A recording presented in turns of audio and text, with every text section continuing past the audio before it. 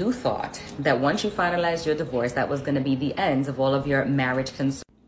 I legit thought that when I got divorced, that it was over and that we would automatically move into a new phase of our life.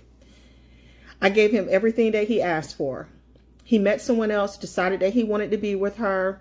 I did not fight it. I didn't fight the separation. I didn't fight anything. I did not fight not one thing. I said, listen, if this is the person that you want to be with, and we had been married like 20 years at that point.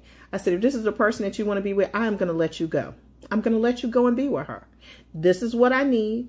He gave me everything I asked for. I said, okay, I'm giving you everything you asked for. You're giving me everything I asked for. We're just going to move on. Little did I know that that was going to move into a next phase of the relationship. I think we moved into a phase where he hated me.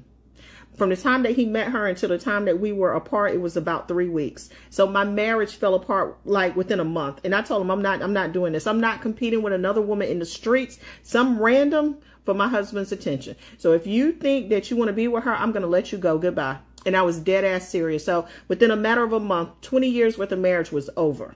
And I think for him, he moved into a phase where he hated me because he expected something different from me. I think he expected me to fight harder for the marriage. And I was like, I'm not going to compete with another woman for my husband. So go be with her. And then that hatred, like he exhibited it in very specific ways. Like I'm literally trying to work with him and he's actively working against me. And I could not understand it until years later. So we've been apart for 3 years. We're in a great place now because we've worked through all of this. But when she says the divorce is just the beginning, it is literally just the beginning. I think I was able to transition quicker because I had friends and family around me to help me. And then, hey, they said the best way to get over one man is to get under another one. And I got under one that was 11 years younger than him. And 10 years younger than me. And I had the best damn time. And I was able to get over some shit real quick.